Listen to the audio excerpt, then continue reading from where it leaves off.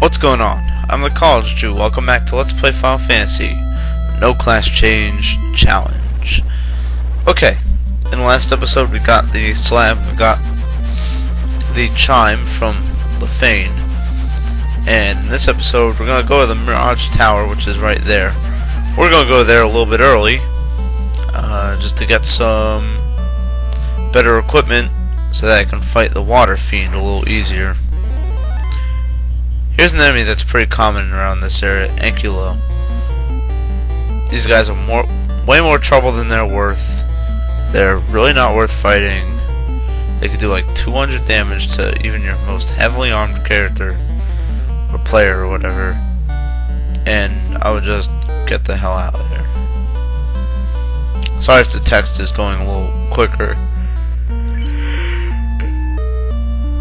than normal. But that's just the way it goes. Anyway, yeah, with chime you can enter the tower, without it you can't. It's that simple. This room right here, if you're not class changed, then you obviously don't want everything. But if you are class changed, then get everything in this room, because you will need it. And we have a new enemy, Badman. They're worthless, they don't do much.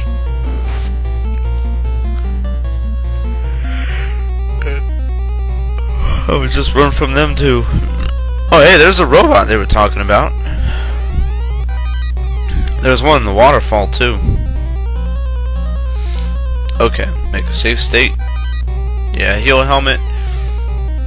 Knights and ninjas can equip it. Let's see if a warrior can get it. Nope. So it's nice. Knights and ninjas can equip it, same as a silver helmet. Gives you 6 defense power.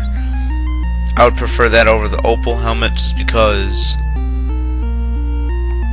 when you use it as an item, it casts heal 1, which is very useful. Much more useful than the opal helmet, which just protects you from bolt attacks, which you can use your opal shield or opal armor for.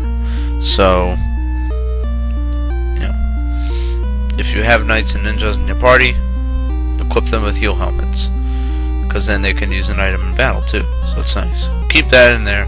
I'm not going to be needing it now. Maybe I'll do a special episode where I class change and I'm at maximum level or something. I don't know. And we get a new item, the Vorpal, a new weapon, the Vorpal Blade. I think only like red wizards and ninja can equip it. It's about as strong as the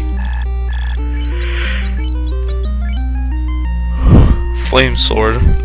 So I would just sell it or throw it out at this point. Don't need the money. And we got a new enemy, Guard. Guards are weak against lightning. They have some pretty good defense power. And they don't really do much damage. I think they can paralyze you or whatever. But yeah, it's nothing really to worry about. Just hit him with those bolt spells, you'll be fine. Or the Zeus gauntlet.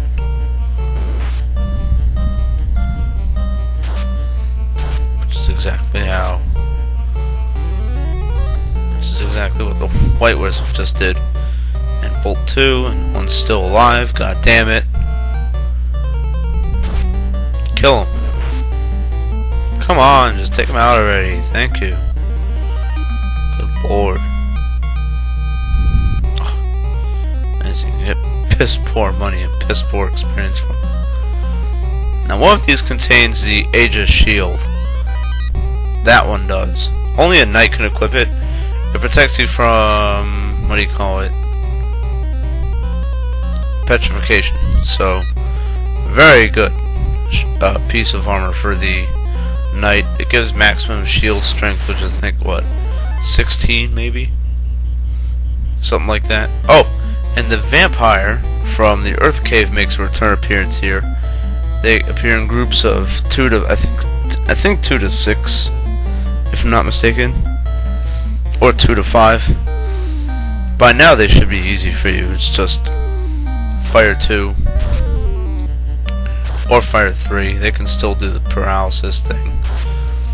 But since you have lots of items that use magic in your inventory, you'll just be able to just fire away with all your magic using items, and you should be golden. More nightmares and bad men. Fuck you. Go away. I don't care. Yeah, I'm just leaving all the fights in now. That's enough to warrant a full episode anyway, so if I were to cut it down to 6 minutes, what would the use be? Nothing. Here's the second floor of the Mirage Tower. You want to get to those treasure rooms right there. Very good stuff in them. Let's keep going. Cerberus make a return appearance from the volcano. And they're easy to kill at this point too, because the players have some good attack and defense attack powers and some good spells they have. But I'm just gonna run away because they're annoying with their stupid scorch technique, which does like 2 damage. Not worth my time. We do have the cube, so I guess like ideally we could go back. We could go up all the way up to the floating castle, but that's not gonna happen. Yeah, you meet catmen here too. To hell with those assholes. They suck. Well, shit. I guess ideally you could get like, you get the Excalibur, get out of the Sky Castle,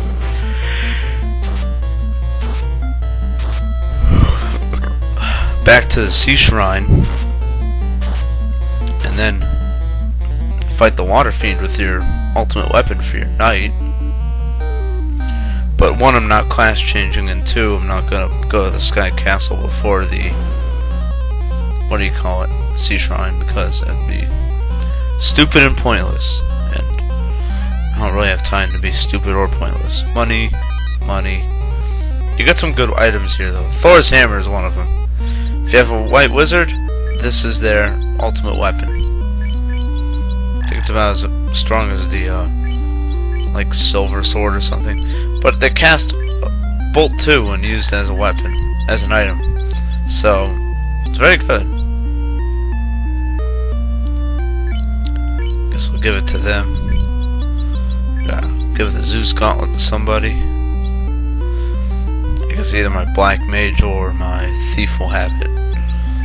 I got rid of the buckler, by the way, for the thief. Too much room in the inventory.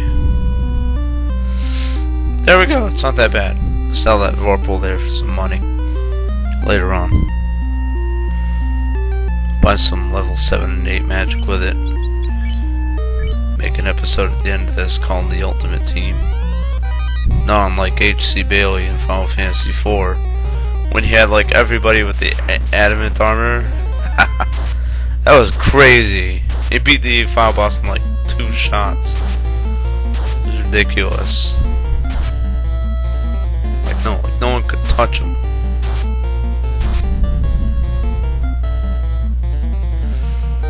And he just finished Final Fantasy VI, so he's got 1 through 6 now. No, 1 through 7. I wonder if he's ever gonna do Final Fantasy 9. Because I think that'd be really cool if he did Final Fantasy 9. I think his channel says Final Fantasy 8. But I don't want him to do Final Fantasy 8. Spoonie's already kind of did a Let's Play on it. I know it's like a review and he's like saying to everyone how much it sucks. But whatever. Anyway, we get the Sun Sword here. Sun Sword is a very good weapon for your warrior. It's one of the more higher end weapons that your warrior can equip, which is good. You're gonna need that for this challenge. Very useful. Very useful. Good upgrade from the Ice Blade. There you go. So I'll be learning 4 hits pretty soon. 96 hit percentage, you get 4 hits. It's every 32. 32 is 2 hits, 64 is 3, so on, so on. Awesome. Good weapon for your warrior there. I think this one's just money. And this one contains a suit of dragon armor, which we're not going to get because the knight can equip it, not the warrior. And that's going to be for my last, final episode of this. But anyway, so in the next episode, we're going to go back to the Sea Shrine and fight the Water Fiend and take care of that business. See you guys later. Peace.